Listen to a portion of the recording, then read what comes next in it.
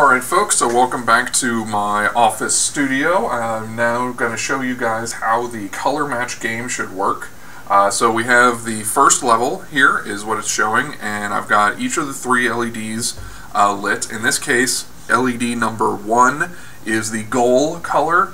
The middle one is whatever the current user is modifying, so in this case it's the red channel.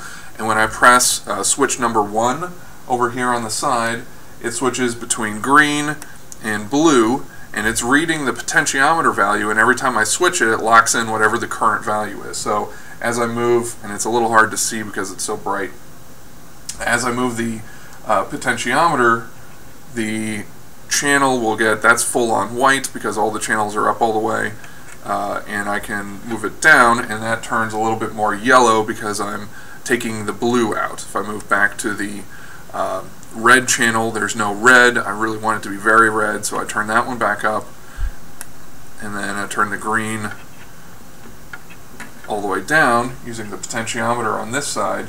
And then when I want to submit my color, this is the user color, for comparison against that one, all I have to do is press the submit button, and it flashes my win pattern of all white, and then it gives me a new one. So this one looks like it's really hard to tell. This game is really hard. So it looks like it's all white, so I'm just going to go through and crank up all white on all of them. That looks pretty similar. And then I hit submit, and I lost. That's okay. And it goes down, right? It's really hard to tell. Now that one's definitely all white. So I'm going to crank that one up to all white. 1, 2, and 3. Go ahead, submit. I win, and so on and so forth, right? So this is level 2. That one is pretty yellow.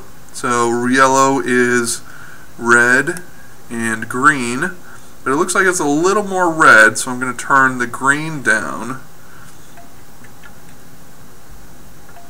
Try to make it as close as I can.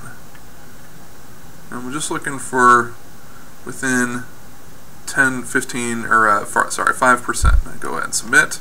I didn't get that one right either. I've only ever been able to get to level 3 on this, so it's super challenging. Anyway, let me know if you have any questions, and I'll see you guys in class.